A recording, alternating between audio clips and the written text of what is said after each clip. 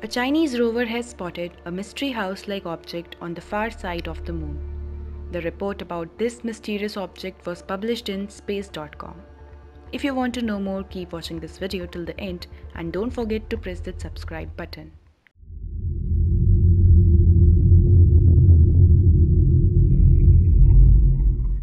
A strange-looking cube-shaped object which looks like a hut or house was spotted on the surface of the moon by China's U-2 moon rover, and since then it has become the subject of much speculation on social media.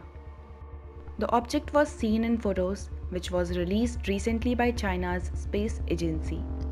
The Chinese rover spotted the object as it made its way across the Von Karman crater on the far side of the moon.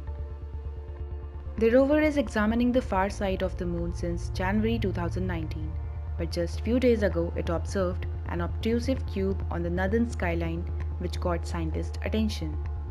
This object pierced through the winding of the skyline like a mysterious house that appeared out of thin air. There was a large baby impact crater beside it. The question which is circulating all over the social media is that is it a home built by aliens after the crash landing? To know answer to this question and to find out that what exactly this object is, mission team is planning to drive over and get a closer look at the object. U-2's view on the cube is fuzzy, blurry and far off, so the object's true nature should become clearer as the rover gets closer. But don't get too excited for aliens. It might be a normal and naturally occurring boulder. Let's see what they find out. Let us know what do you think. What if it's not a boulder and instead it's an alien base?